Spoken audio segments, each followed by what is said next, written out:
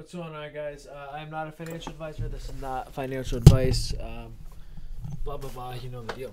Okay, so today's video, I'm going to be going over the psychology of breaker blocks. And a lot of people don't have understanding. Why do breaker blocks work? Why do these mitigation blocks work? Blah, blah, blah, whatever. Okay, I'm going to go to my Discord real quick. I think I have a breaker block example in my Discord. Yeah, right here. Okay, so if we look at these examples, right? I'm going to see if I can make this bigger, actually. Okay, so if we look at this example, right? This is a breaker block. Why? Okay. It's a red candle. Before it not move, we take liquidity, and then once we dump back below, you do not want to see this back up, okay? So at this time, this is an order block, okay? We use that as an order block.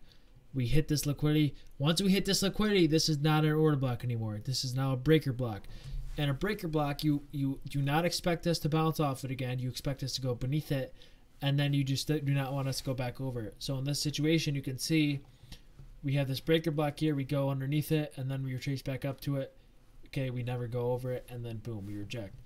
Okay, same thing with let me pull up the bearish breaker. Or the other breaker, I mean. Okay, right here. So this is a bearish breaker. Why? Well, we take liquidity, we go underneath liquidity. This is an order block at the time, but then we go under liquidity, so it's now it's not an order block. We go back above the breaker, go back above it, and now we want to see it use the support. And a lot of people would be like, oh, why don't we chasing this fair value gap? Okay, it's because you don't want to. This is just another PD array. This is a PD array. This is a PD array. There's a tiny implied fair value gap here. Is a third PD array. There's a volume balance here. You do not want to see that many PD arrays get broken through. So chances are, if we do retrace this fair value gap, we're likely to hit the low. But again, this is a breaker block. Why? Because we take the low. You have to take liquidity with a breaker block. Mitigation block, it doesn't. You don't. Okay, or just be if we did not take liquidity here, it would be an unmitigated breaker. So we go under, we go back up, and now we're back above this breaker. We want to see it use the support, and then boom, we use the support, hit liquidity, right? So the psychology of these breakers is this. If you look at this swing low right here, okay? If you look at the swing low, okay, you're going to see shorts, okay? Shorts are going to get in here, and this is going to be their kind of entry, right? And then we get this giant dump, right? If we go back above, and then we rip back above, shorts are like, oh shit, we're ripping back above, right? Okay, their entry was here. Their short entry was here. So what they're hoping for us to do is come back down to their entry, and these market makers have the ability to move price back down to their entry, and they get out for break even. Okay, and when it comes back down, hits for break even, this is what causes the bounce from a breaker block, right? And because we hit liquidity, because we got this huge pump up, they're getting out of their position just in case the market kind of changes the trend, right? So if I go to try to find a breaker right now on the 5 minute, I'm not sure if I can find one at the moment.